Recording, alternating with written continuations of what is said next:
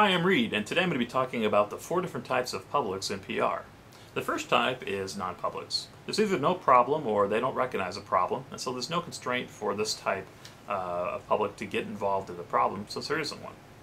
Second is latent publics. Now, latent publics are just not aware of the problem in their community, so they don't have the opportunity to take action, or there's a higher constraint against taking action. Third type is aware publics. Now, they understand there's a problem, but they have a higher barrier to entry, or something's keeping them from taking action. And then finally are active publics. Active publics are people who are getting involved in the solution of the problem.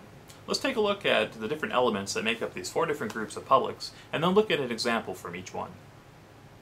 When classifying the 4 different types of publics, it's important to remember these 3 important factors. The first is, what is the problem recognition? Is it high or low for the publics involved?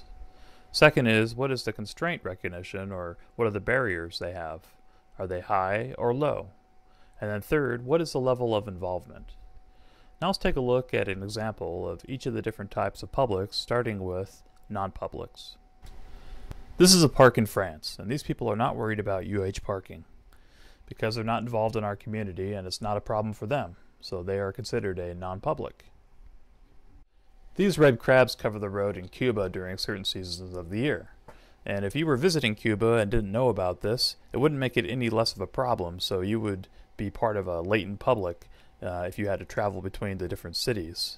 So this is my example for a latent public, because just because you don't know about the problem doesn't mean it doesn't exist and it won't affect you. Coney 2012 is a great example of an aware public, because just because you know there's a problem in another country doesn't mean you can necessarily take action if you don't have the money, or you're not living in close proximity to take action directly, or you don't trust the charity for whatever reason. So this is my example of a aware public.